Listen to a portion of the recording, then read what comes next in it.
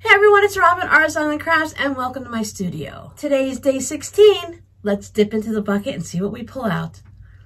Kind of want to go blindfolded and just kind of put your hand in and feel something, and boom. Oh, this one feels like it has legs.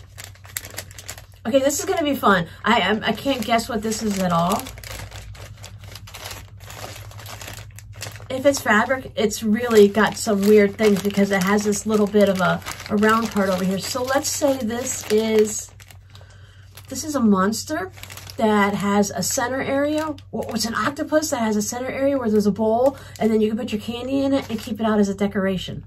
I know my friend's gonna love the way I guess at these because she knows what's in them and she knows I'm way off. I wonder if it's like charm squares or triangles that are stacked like this. I like the octopus bowl better. Ah, look! It's fabric in the shape of a star. This is what I was feeling. That felt like a leg. That's hilarious. So this is me and you.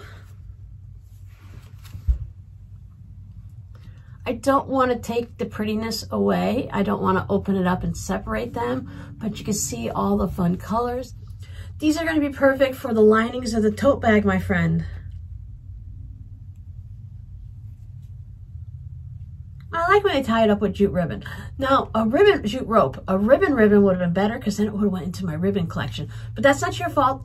I'm just saying me and you. I totally understand because the jute rope is cost effective when you're doing these bundles in bunches and bunches, but I do like to collect ribbon. I like when they have the ribbon that has like a tape measure, it has the numbers on it and stuff like that. That's a really fun ribbon to get. I think it's a great like little bonus surprise when you get your fabric bundles and then you get that bonus of the ribbon. I know some of you probably just toss it away, but I add it to my ribbon collection, even if it's just a small little piece because it can be used somewhere, especially when you're doing art quilts and tote bags and stuff.